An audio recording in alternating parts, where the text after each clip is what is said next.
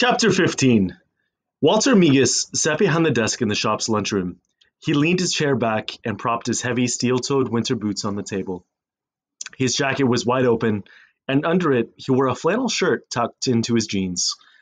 Chief Terry paced back and forth while Dave Migas pored over invoices, charts, and documents about energy consumption, with Evan and Isaiah looking over his shoulders.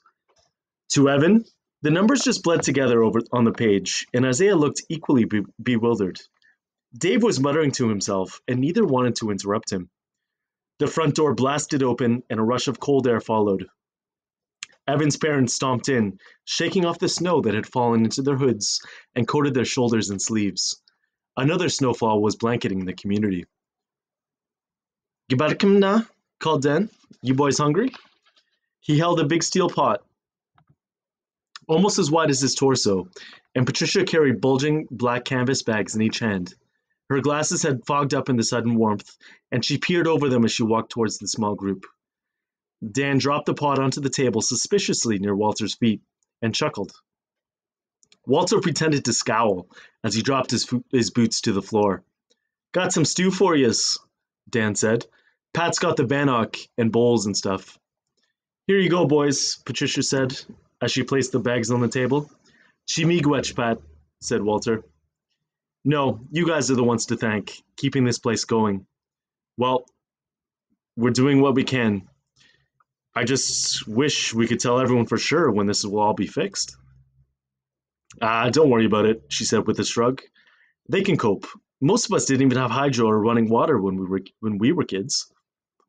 "Yeah, people around here sure got soft, eh?" They both cackled, and the men around them chuckled. If only they knew, Evan thought. "Okay, well, we better let you boys get back to work," said Dan. "Enjoy the medium." "Chimigwech," they all said, almost in unison, as Evan's parents walked back out to their truck. "What the fuck are we supposed to tell people anyway?" blurted Dave. "We'll get to that," Terry replied. "We can't let this get out of hand right now. I'm hungry." He went to the pot, filled his bowl, grabbed a piece of bannock, and sat down. Evan followed suit and sat down next to him. The bannock was still warm. His mouth watered, and he realized he hadn't eaten since early morning. He dipped a corner of the fried dough into the thick liquid and shoved it into his mouth. The savory sauce overpowered even the heavy salt in the bread. Before long, all of the men were eating. Back at his table, Dave swallowed his last bite and spoke up. "All right," he said, looking down at the sheets of paper spread out before him. "I have some good news and some bad news. What do you want first?" "Don't fuck around, Dave. Just tell us what we need to know," ordered Terry. Dave slid his glasses down his nose and pushed up the sleeves of his gray hoodie, revealing the faded blue tattoos on his forearms. "Fine," he said, rearranging a few of the sheets. "According to last year's energy usage, we have enough diesel to last us until the end of February at the latest. That's what we thought all along. But if we push conservation on the people like we've been doing since we fired these back up, we may be able to stretch that until the end of March, maybe even April. It all depends on how much wood people have, and if they get lazy. Since there's no guarantee we'll even get diesel again, I recommend we go ahead as we have been. We may as well ease them into spring. If people don't play along and we end up losing it all halfway through the winter, there'll be total fucking chaos. There will be death." "We have to break the news to them soon," Terry muttered, resting his face in his hands. "People are antsy, and they deserve to know.